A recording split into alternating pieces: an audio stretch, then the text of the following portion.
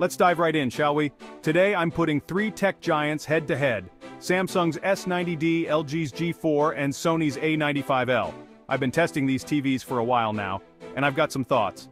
First up, let's talk about design. Samsung's S90D has a sleek, minimalist look that blends almost seamlessly into any room decor. But don't underestimate LG's G4. With its ultra-slim profile, it's like looking into a window rather than a TV. And Sony, the A95L doesn't just sit in your living room, it commands it with its bold styling and presence. Moving on to picture quality, this is where it gets interesting. Samsung's S90D boasts vibrant colors and deep blacks, thanks to its QLED technology.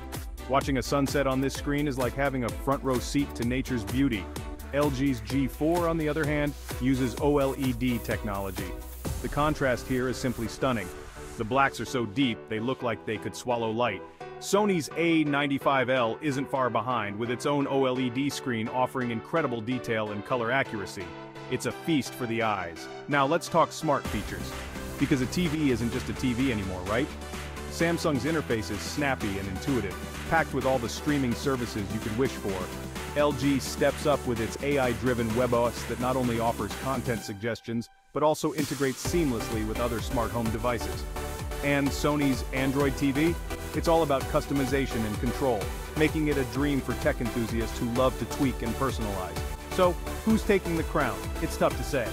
Each of these TVs brings something unique to the table. Samsung's S90D is all about vibrant visuals and user-friendly experience. LG's G4 shines with its outstanding contrast and slim design. And Sony's A95L impresses with its detailed picture quality and customization options. But here's the kicker. The best TV for you depends on what you value most. Are you all about picture quality? Or do smart features steal the show for you? Maybe design is your deciding factor. Drop your thoughts in the comments below, and let me know which TV you think reigns supreme.